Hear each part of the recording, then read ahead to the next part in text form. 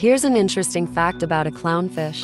Clownfish have a unique ability to change their sex. Clownfish are born with undeveloped sex organs, and when they reach a certain age and size, they have the ability to change from male to female. This process is known as sequential hermaphroditism and is relatively rare in the animal kingdom. In a group of clownfish, the largest and most dominant individual is always female, while the second largest fish is male. If the female dies, the male will change into a female, and the next largest fish in the group will become male. This allows the clownfish to maintain their social structure and reproduce effectively. This fascinating adaptation is just one of the many reasons why clownfish are such a beloved and iconic species.